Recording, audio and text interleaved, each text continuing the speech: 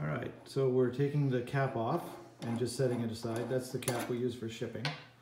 And then we will take the Teflon tape and put on plenty of Teflon Usually tape. about 20 that they do.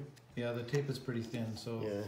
at least 15, 20 is better. Yep. And we wrap it right around the top threads. We don't worry about the bottom threads because the top threads are what seals.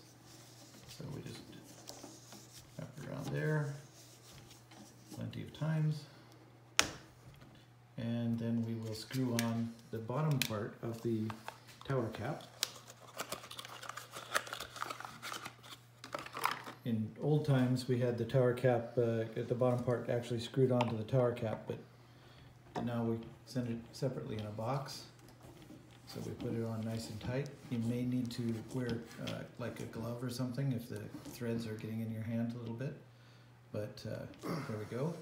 Don't lose that ring, because that ring goes in this seal, in this groove right there, and that's what actually seals the union. So then we put the union on the flat part there and screw that lid down.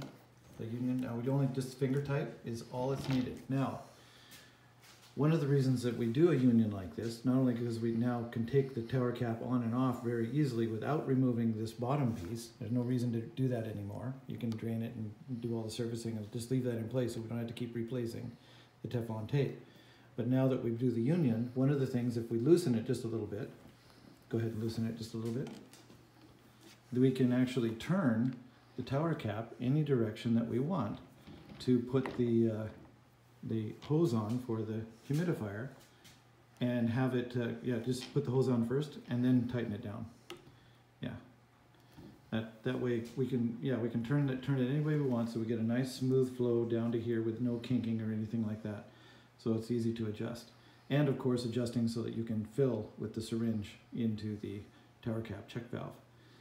So that is how to properly install the tower cap onto the AquaCure.